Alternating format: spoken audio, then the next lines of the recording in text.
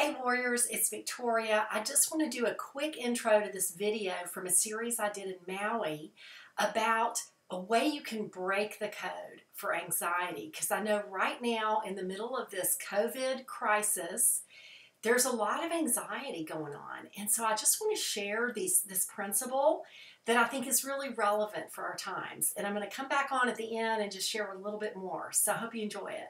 Coming to you from Maui after sunset, and I just want to share with you about states and recipes.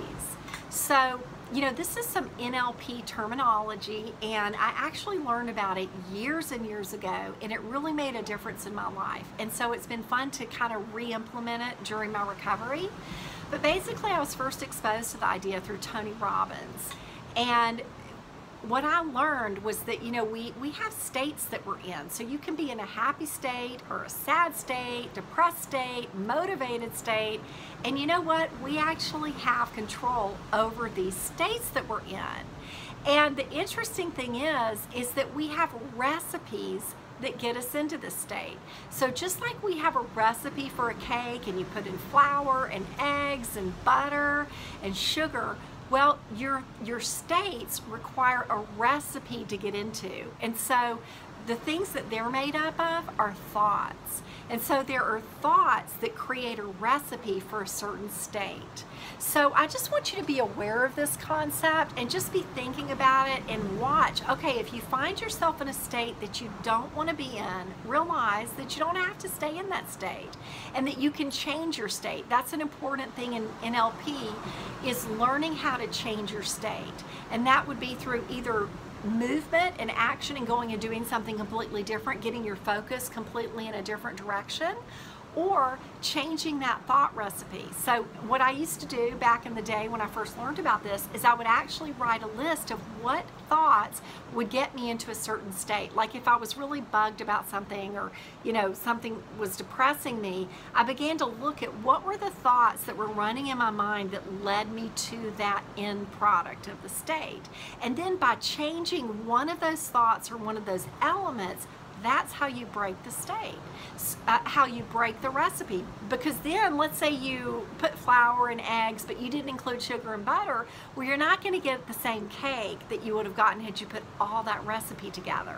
So when you change one or two aspects of this recipe, you can begin to change the states. And then you can also begin to look at how do you create positive, life-affirming and health-enhancing states, and begin to build a recipe like, oh, I want to think about gratitude. I want to give thanks for all the things that are in my life right now. And then I want to think about the positive things that have happened to me in the past. And then I want to create some good predictions about what's going to happen this afternoon or tomorrow. Well, that recipe could lead to a really relaxed state, which is only going to help and enhance your healing. So anyway, Warriors, just want you to be aware of states and the recipes that you're using to create them. All right, Warriors, thanks for watching. I hope you found that helpful.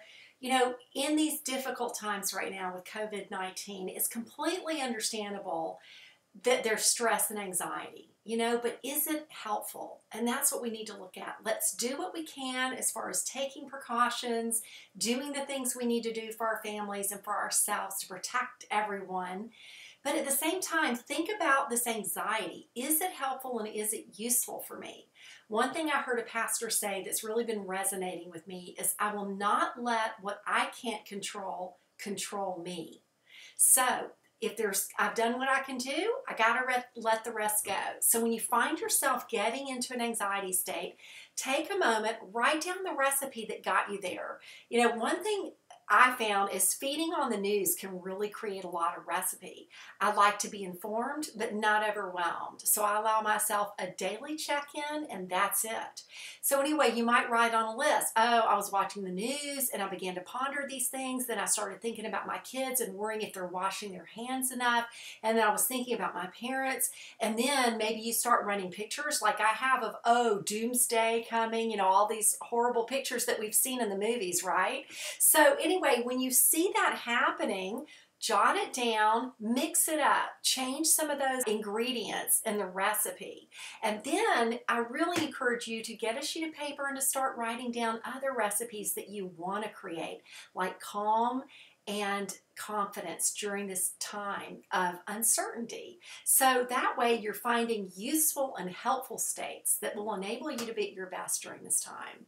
And if you need help with this, I highly recommend you hop on over to CFS Warriors Academy.